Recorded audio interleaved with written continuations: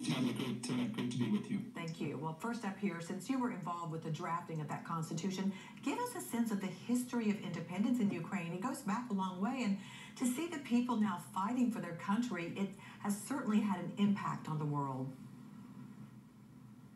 Well, I had the good fortune in August of 1991 to be in the Ukrainian parliament when Ukraine declared independence. I was in Ukraine for 5 years in the early 90s, working as an advisor to the Ukrainian parliament and then practicing law in Ukraine.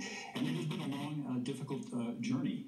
But it's absolutely extraordinary what we're seeing today. Back in '91, you had a good part of the country, even though Ukraine overwhelmingly voted for independence in the referendum in December of 1991, including Crimea, where the majority of the voters did vote for independence. It's been a rocky road with issues of corruption, of issues of rule of law, etc. But what's happened now, certainly over the last 10 years, is absolutely extraordinary. And the person who, more than anyone, has created a unified Ukrainian nation is Vladimir Putin. It's really through his actions over the last 10, 15 years that's united Ukraine more than ever. And with this the latest invasion, I've never seen a country so united. You have Russian-speaking cities, Kharkiv, Mariupol, Sumy, Chernihiv, fighting to the death against a massive, massive Russian invasion. And so this war, however terrible it is, and its terrible tragedy, has really resulted in the creation of a unified Ukrainian nation. So whatever Putin was trying to achieve through his efforts against Ukraine, of bringing Ukraine back into the Russian fold, he has spectacularly failed. And it seems the sanctions in place are starting to have an impact on the economy in Russia. Are they enough, John? And two, might Putin agree to a deal on withdrawal? And if so, what concessions would he want to save face?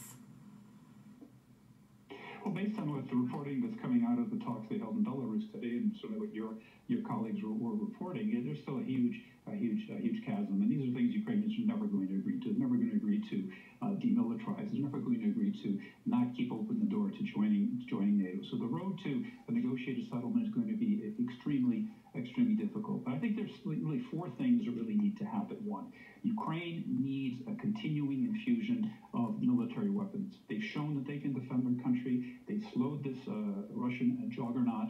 We haven't seen yet everything that Russia's going to be able to throw at it. If we look at what they did in Syria, in Georgia, they could very easily adopt this sort of scorched earth policy to try to take some of the main cities like Kharkiv and the capital Kyiv. But we need to continue to provide robust military assistance to them. Second is sanctions. You mentioned those, Natalie. We need to do even more.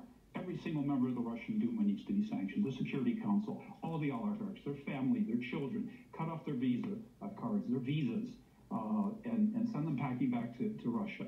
That is going to have a huge influence internally, in addition to all the other sanctions, central bank, freezing Putin's rainy day fund that he's accumulated, etc. The third is humanitarian assistance, which your colleagues were reporting earlier about the massive influx of refugees, the crisis that's unfolding on the in the countries that are bordering Ukraine.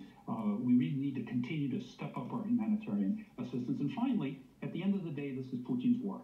And Putin is not the Russian people. And I suspect that the Russian people got the truth, knew what was actually happening. The atrocities are being committed, this full-out invasion against a peaceful country next door. I suspect the tide could turn. And we almost need, I hate to almost use the word regime change in Russia, that ultimately is going to be what is going to, I think, end this conflict. We really appreciate your expertise and your insights. So much that you said there all makes sense. We'll see what happens next. We hope you come and talk with us again. Ukraine expert John Hewko, thanks. Thank you very much. With everything going